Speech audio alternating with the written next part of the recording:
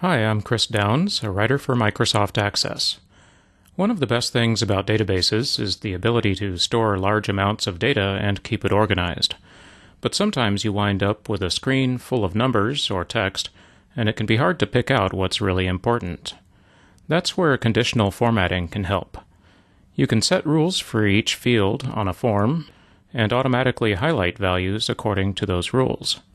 Note that conditional formatting is not compatible with the Publish to Access Services feature in Access 2010, so the command is not available when you're working on a web-compatible form. However, for standard client forms, conditional formatting can help data stand out according to rules you set. This form shows me inventory levels and how far below the target level of inventory each one is. I want to highlight the ones that are really far below target level so I can prioritize which ones to reorder first. For example, I might want to have Access highlight the values that are 50 or more units below the target level. I'll switch to Layout View by right-clicking the Document tab and selecting the view. I'll select the below target level column, and on the Format tab, I'll click Conditional Formatting. I click New Rule, and then create a rule that says when the field value is greater than or equal to 50, to format the text in bold with a red background and white foreground. And here's a preview of how it will look. I can add up to 50 conditional formatting rules for each control or group of controls. For example, I could establish different formats for different ranges of numbers. I click OK on the dialog boxes and switch back to Form View. So now any products that are 50 or more units below target level are easy to see. Since I have different target levels for different products, it might be more meaningful to base my formatting on a percentage. For example, I might want to highlight only the records that are below the target level by 20% or more.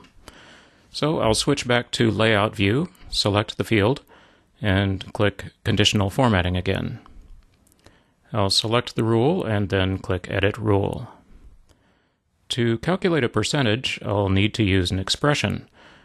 I select Expression Is from the first list, and then I enter the expression in the box. Below target level divided by target level is greater than or equal to 20%. I'll click OK and switch back to Form View. Now a few more values are highlighted since I'm not just cutting off at an arbitrary number. Conditional formatting can also be helpful on a single item form.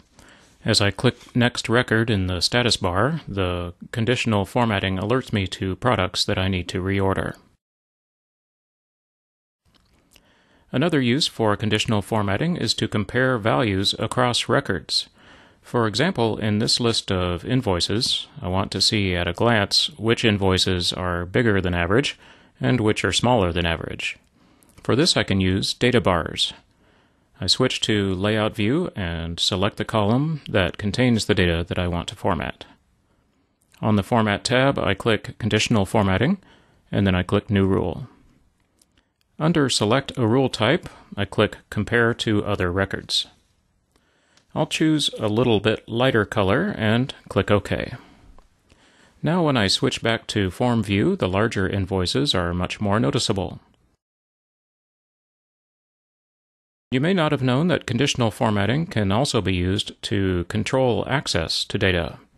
On this customer detail form, I've decided that I don't want users to be able to modify address information for any customers who are listed as the owners of their companies. I'll switch to Layout View, and I'll select the first address field that I want to apply this rule to, and then I'll hold down the Shift key and click the last address field. Access selects all the fields in between. On the Format tab, I click Conditional Formatting and New Rule. Since the rule will span several fields, I need to use an expression.